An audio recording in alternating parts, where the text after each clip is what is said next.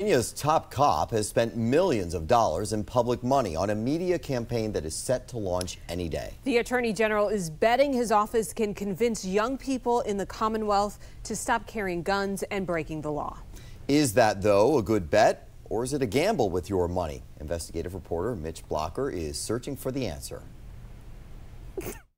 Violent crime is not a game. It has far-reaching impacts on our communities. Virginia's Attorney General stars in this 16-second trailer.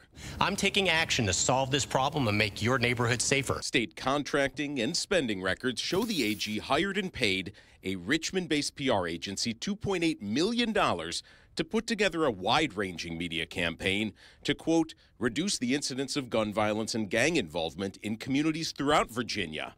The AG points to these 3 studies, all from the last 15 years, showing media campaigns can change behavior. You can't understate the level of influence a media campaign can have on changing behavior. I miss my son. Shanae Morton wishes her 14-year-old son had better influences on his behavior. He died along with his 3 teenage passengers when he crashed this stolen car into a tree. Police say 3 to 4 masked men carjacked the owner. No one has said definitively why the 14-year-old was behind the wheel. His mom is even left only guessing. They just get caught up in the moment. These kids be living in the moment. They don't never see nothing's going to turn out bad. It rarely does in the video game fantasy world she told us he enjoyed. One of the most popular and profitable video game franchises ever is named for a felony. Grand Theft Auto has sold more than 410 million copies. The trailer for its unreleased 6th edition has more than 166 million views. The Virginia Attorney General's trailer has fewer than 200 so far, but his strategy is to ride the game maker's coattails.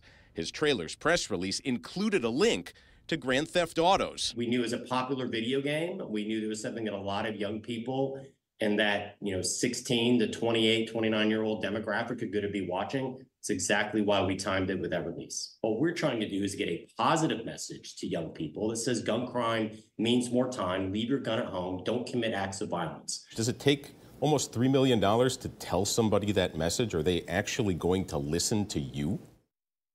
Every single bit of market research on how television commercials and media works is repetition. And that's why the primary driver of this message is not going to be me. It's going to be a third party on camera. I'm on camera a very, very brief time.